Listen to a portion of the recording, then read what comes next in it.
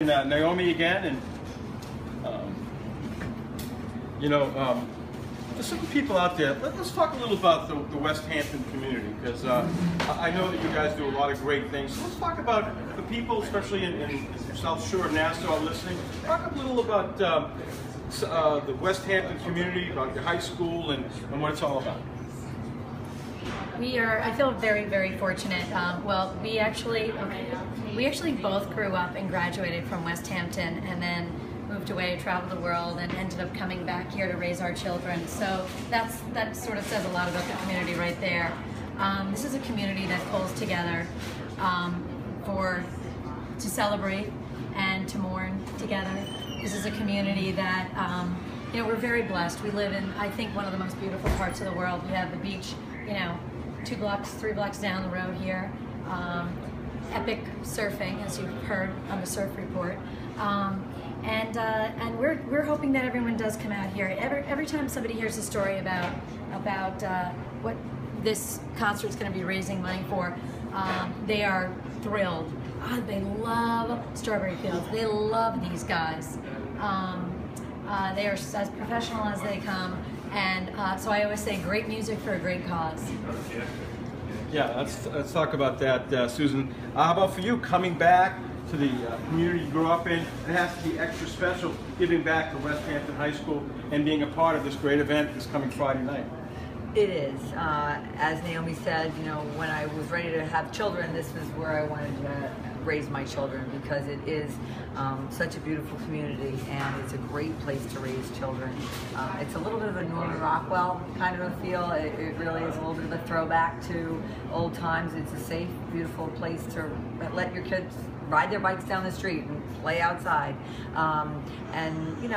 Paying it forward and being a part of the PTO is sort of what we all do in this community. And I can't say enough about what Naomi has done and what Joe has done, and brought this great scholarship to our children. Our school is so 100% very behind supportive us, of us. And they're so they were number one. Yes, we'll do it. Let's do it. Yeah. We will get this cleared by the board, and they love Billy Ray, of course. Everybody loves Billy Ray. So we are really we're thrilled, and we're really excited for this concert. Billy Ray, people my generation, when you hear Beatles, it's the most iconic, famous group, in my opinion, of music history.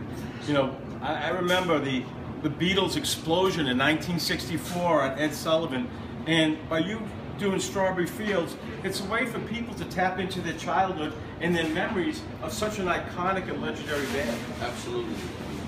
I see every Saturday we do a brunch at B.B. King's on 42nd Street in Times Square. We do a Beatle brunch.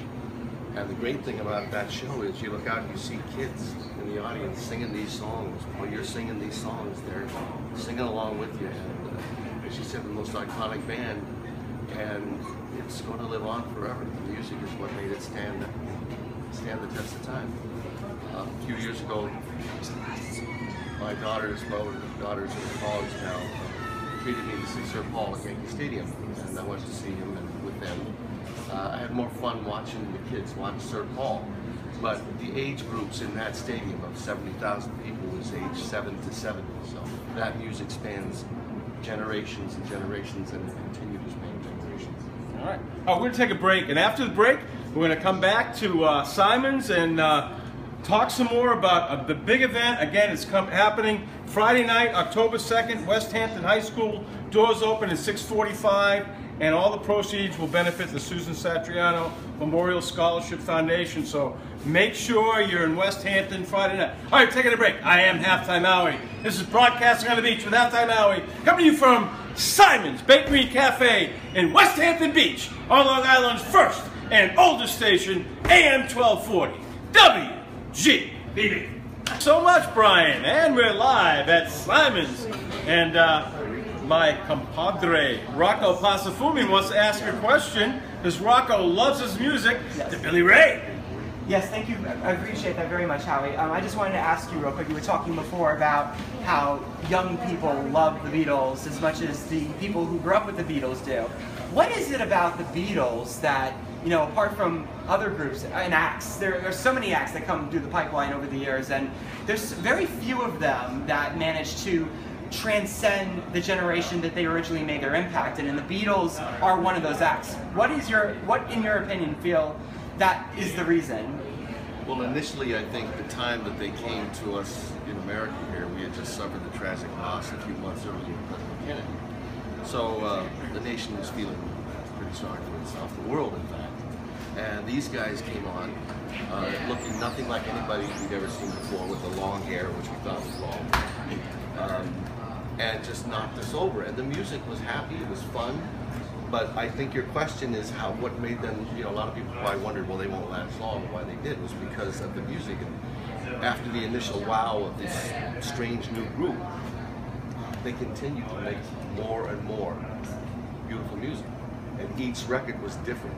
And that they never left the public eye, because they were constantly putting product out there and reminding people of, you know, the initial impact of them coming, and the Beatles are still with us.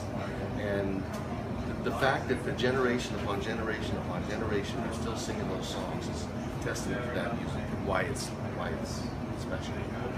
That's incredible. I mean, it's very true, because, like I said, there's so many acts come through. I mean, most of them are forgotten about, you know, when they make their hits, and there's very few that can do that. I mean, the other person I can think of that has had that similar impact is Michael Jackson. Correct. You know, my feeling. It's just, I saw the Beatles when I was a kid, 10 years old, in Auditorium, August 22nd, 1965. That was about a year after they had come, and they were even more popular. And it seemed that year after year they became more and more popular. I think it gets back to, again, the quality of the music. That's what they do. Thank you very much for answering that. Thank you very much. Thank you. All right, great job.